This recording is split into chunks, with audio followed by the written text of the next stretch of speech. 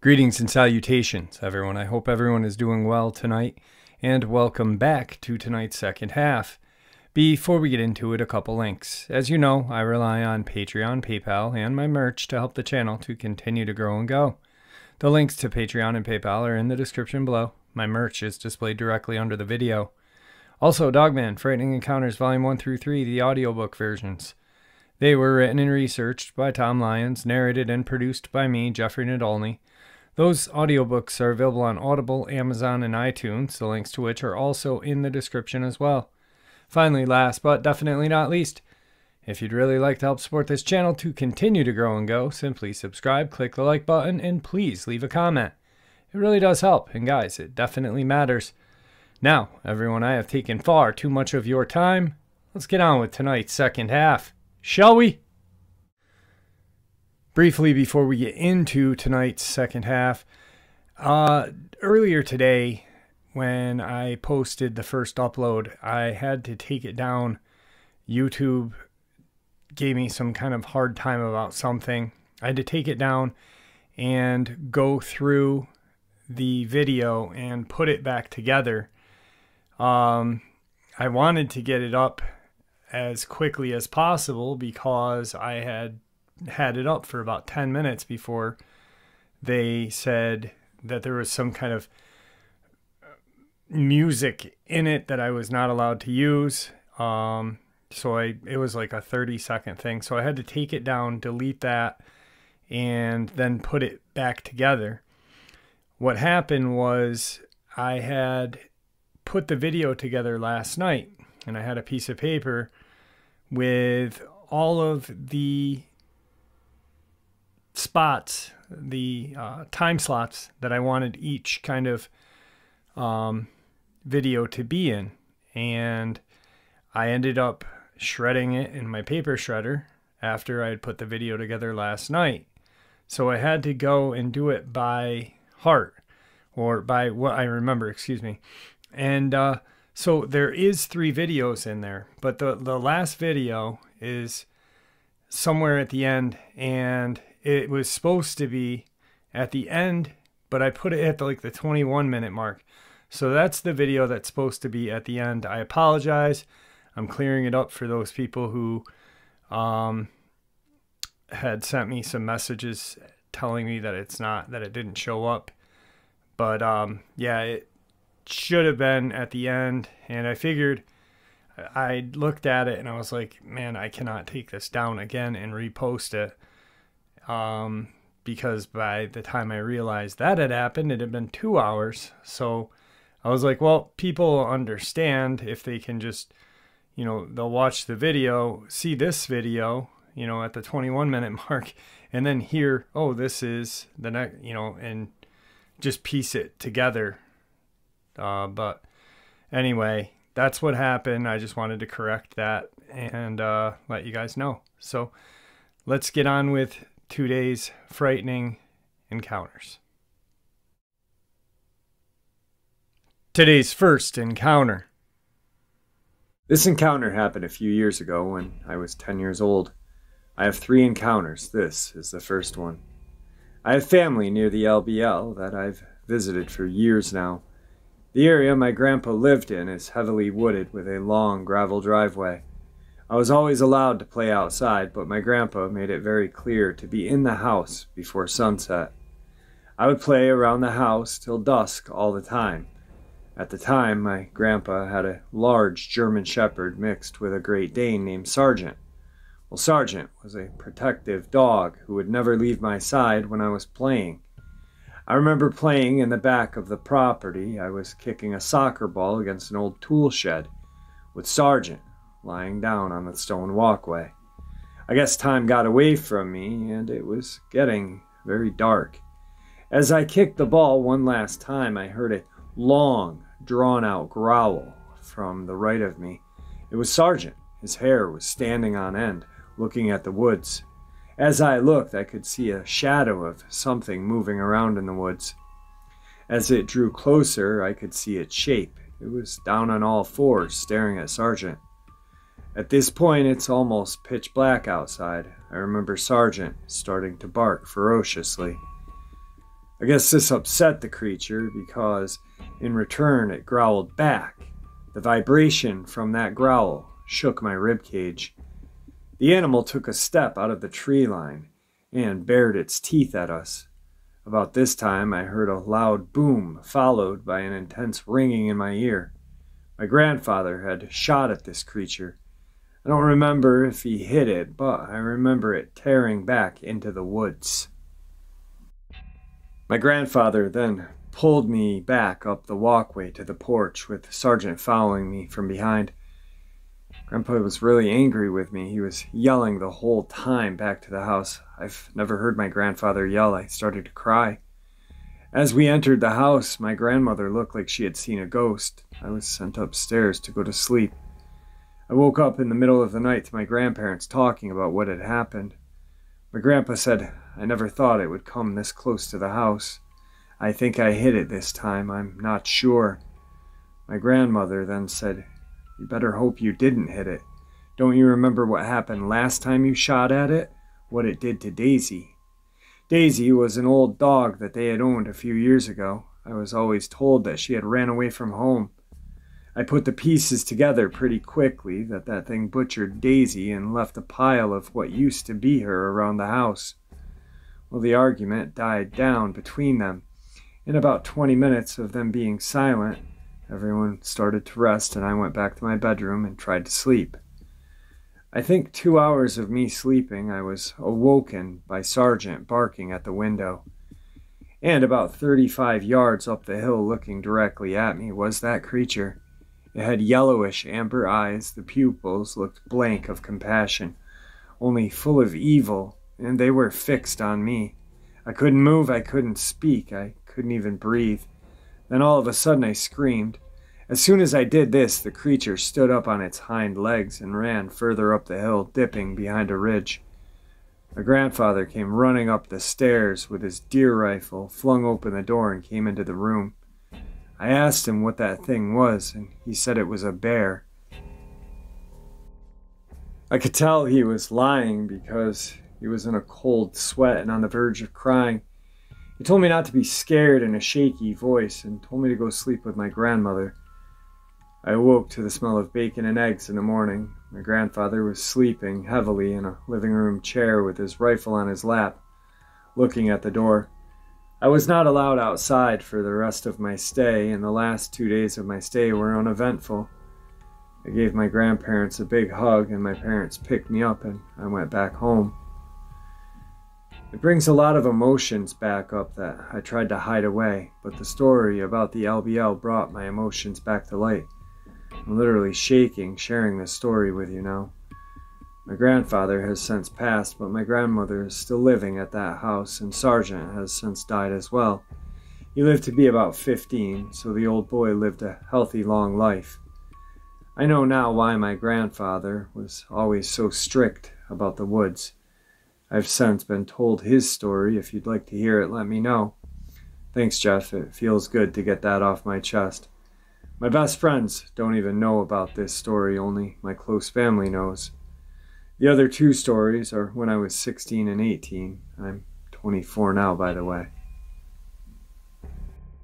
This encounter happened on the LBL. At the time, I was staying with my grandparents for about a month. During this time, I agreed to a camping trip to the LBL.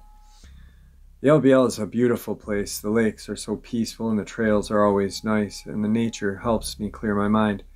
My girlfriend at the time owned a camper. For the sake of keeping her private, we'll call her Jessica. I'm an avid outdoorsman. I love nature. I have the deepest respect for nature. I will always be in the woods. Jessica, on the other hand, doesn't like the woods. She loved spending time with me. The first day was uneventful. We hiked for a little bit and went to the lakes and went back to the camper. The second day, Jessica and I went hiking for a lot longer than we expected. We ended up back at the camper for a few hours of daylight.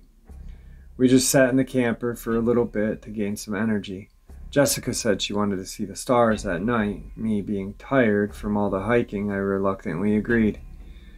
We exited the camper to the moonlight and proceeded to start the almost 20-minute walk to the lake. About 15 minutes into the walk, I noticed how silent it truly was.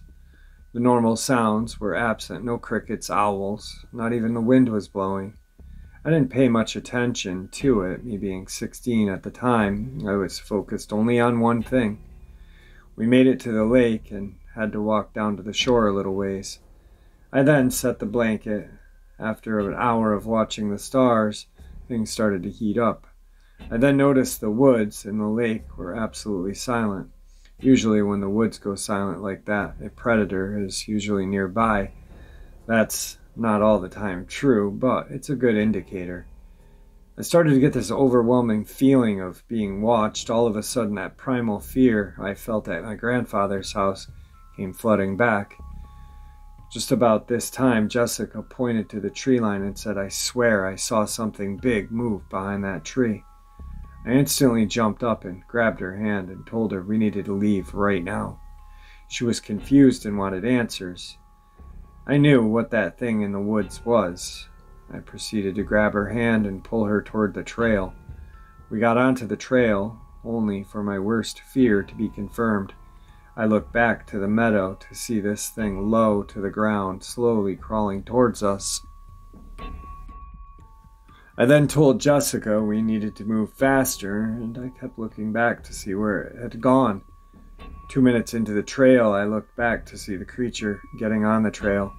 I looked at Jessica and told her not to look back down the trail, to keep looking forward. As soon as I finished this statement, she did exactly what I told her not to do. She saw it. Jessica became frozen in fear. I had to pull her forward to try to keep her going. The creature at that time was about 100 yards down the trail. When Jessica snapped out of it, she started crying profusely. I tried to get her to go forward. In that 5-second window, I lost track of it. All of senses kicked in overdrive, trying to hear or see where this thing had gone. Eventually, she started moving again. We made good time, maybe 5 to 10 minutes left on the trail. My senses were in high time now, still trying to see if I could find where the creature was or if it was following us. I suddenly got hit with the smell of rotten meat and dog piss adjacent to me. My heart sank when I saw its shadow maybe 15 yards off the trail. I told Jessica to move faster, and she stood still, demanding answers. So I yelled to her, "Move faster!" This shocked the creature's ears, twitched like a dog's would. The creature sat there for a little bit. Then all hell broke loose. The creature stepped back onto the trail and Jessica locked eyes with it.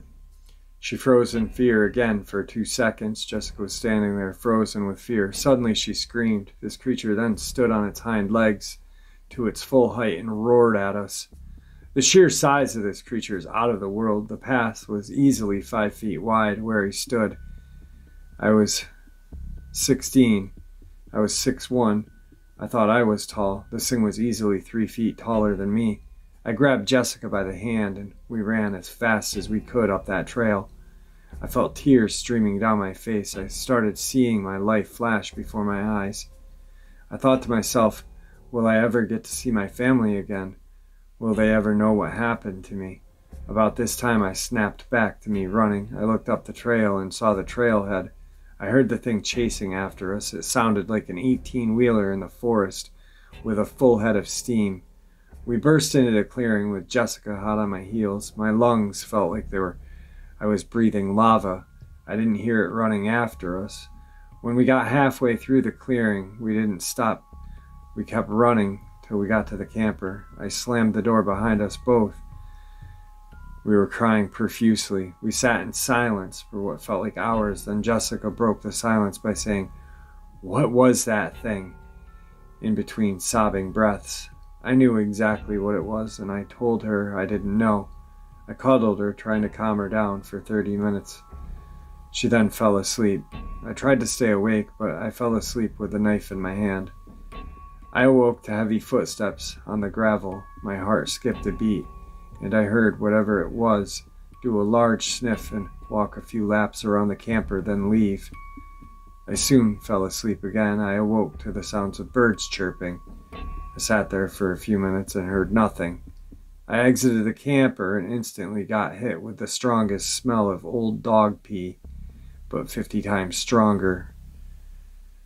I heard Jessica start to stir in the camper. I walked back into the camper and gave her a kiss and told her not to talk about what happened to anybody. We gained our composure and left early in the morning.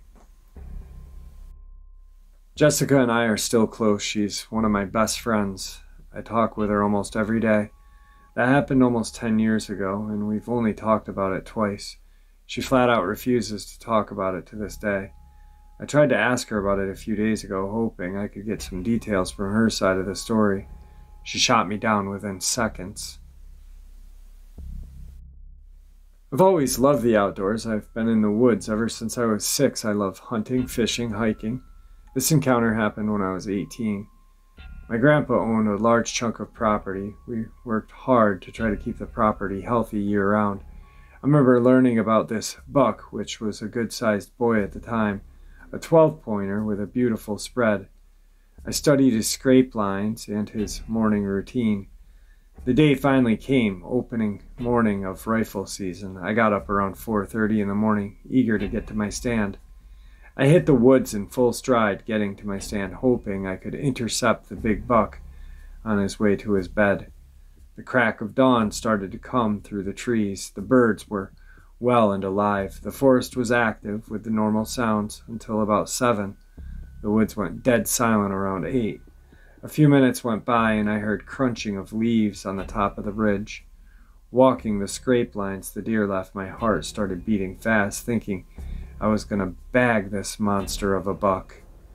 I soon realized that it was not a deer walking toward my stand. The animal sounded too heavy to be a deer. I got an uneasy feeling followed by a deep sense of dread and danger. I soon smelled the same smell I did a few years ago. I started to panic. My heart felt like it was beating out of my chest. I realized I had my .270 with me, a few spare rounds in my pocket. I got a sense of confidence. The creature got about halfway down the valley, maybe 60 yards or so away from me. I didn't make a sound. I went as stiff as a board, hoping the creature wouldn't see me. He got right in front of my stand, about 70 yards away. This creature turned and instantly locked eyes with me. I panicked. I pulled my rifle up and looked down the sight. The creature growled at me. The vibrations were strong enough for me to feel them through the metal bottom of my stand. I loaded a shot and the creature growled, got even louder. My mind told me not to shoot. It wouldn't help if you made this creature even more upset. I lowered my rifle and the creature started to pace around the base of the tree where my stand was. After a few laps, the creature kept on going down the pathway. I stayed in my stand for what felt like hours. I knew the creature was not gone. I still had that feeling of being watched. Eventually it subsided and the wood started to come back to life. I eventually made my way down from the stand. I didn't hunt for the rest of rifle season. Looking back on it, I have zero idea how that creature saw me or knew about me. I sprayed my scent removal kit before I entered those woods. I was wearing camo, and I had my top of my stand covered with a blind. I felt powerless even with my rifle. He knew what rifles were. I don't know how, but he definitely did.